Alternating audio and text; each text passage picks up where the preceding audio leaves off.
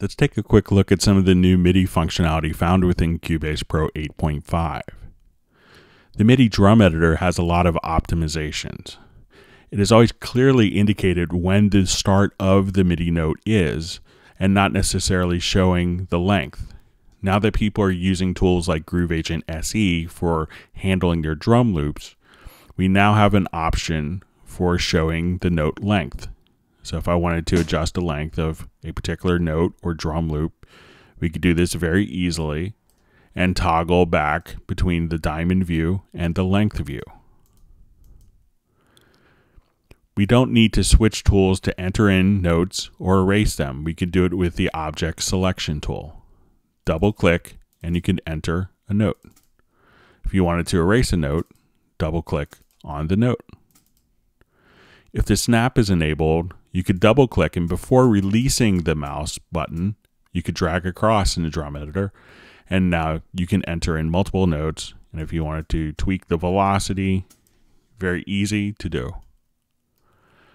Sometimes when editing MIDI drums, you may have different samples that are mapped across the keyboard, and you may not see them all within one view.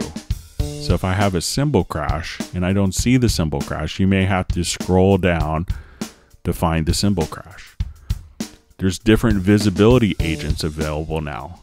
So if I want to show only drum sounds in use by the instrument, or show drum sounds that are only being used in the actual part, and this way it would filter out unnecessary lanes where there's no MIDI notes.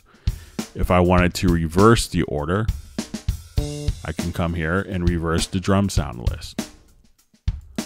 Or if I wanted to show all the events to enter in additional parts, that quick. Entering notes in the MIDI key editor has also been optimized. Instead of switching back and forth between the drawing tool and the object selection tool, I could just double click with the object selection tool. Before releasing the mouse click, if I move it up or down, I could adjust the velocity.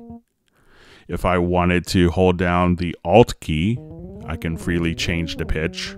If I wanted to move the note and have it snap to the grid, I can just hold down the Shift key, or the Control or Command key will allow me to place the note freely. If I quickly wanted to enter in a bass line, just drawing it in,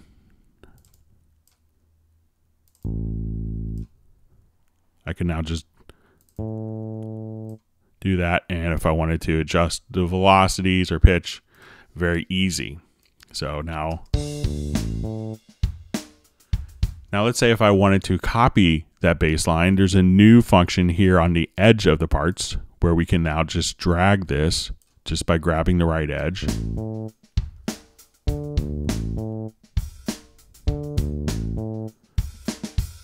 If I wanted to turn the cycle on or off, I can now click on the cycle. There have been some enhancements with the virtual instruments as well. RetroLog 2 is now included with Cubase Pro 8.5. It's going to add a third oscillator, additional filter types, as well as a built-in arpeggiator and different effects, including a resonator, EQ, phaser, modulation effects, delay, and reverb. We also wanted to make using the chord pads even a better experience. So if I wanted to come here to my chord pads, we can now just trigger chord pads on different instruments. I could have these controlled via MIDI notes. So I hit one MIDI note on a controller and I could play the chord. I could also just drag the chords directly here, and I could have these events follow the chord so that as soon as I drag a chord over, the MIDI notes in these parts would automatically change based on the chord itself. So now if I wanted to play back the sequence with a clavinet and bass with my drums,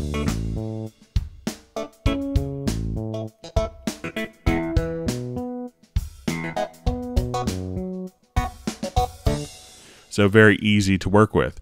Now, sometimes if you don't have the great keyboard skills, if it's not your primary instrument, we can now just play block chords, but there's also a new option where we could have these work in sections.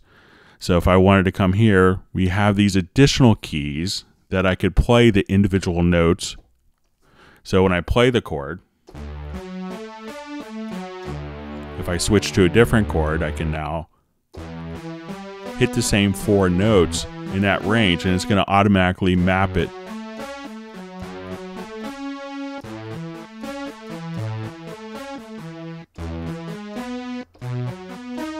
So I can hit the same 4 notes with one hand and change the chord with the other hand. So if we want to go back and look at this, I'll hit the same 4 notes here.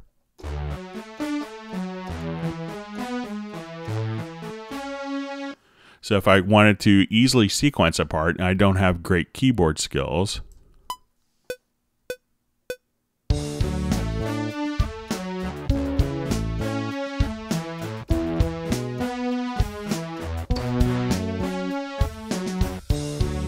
and then I could just have my parts automatically played in so that they're harmonically correct. So now the sections will allow you to easily play 4 notes and have that mapped to the correct chord. So as you can see, the MIDI enhancements found within Cubase Pro 8.5 will greatly enhance your workflow.